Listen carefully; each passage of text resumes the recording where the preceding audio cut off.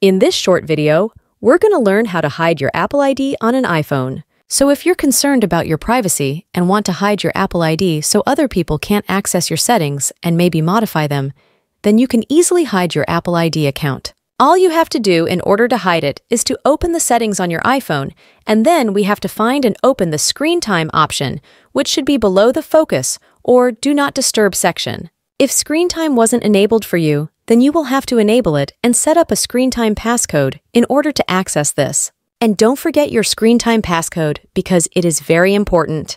But if it's already enabled for you, then you can scroll a little bit down and find this Content and Privacy Restrictions section. Turn this on, and then you'll have a bunch of different options on this page that you can customize. But if we want to hide our Apple ID, we want to find an option that's called Account Changes. Now mine is set to Allow, and that will allow me to tap on my Apple ID name and access the settings and modify them. But if I want to hide it, just select the Don't Allow option, and that's it.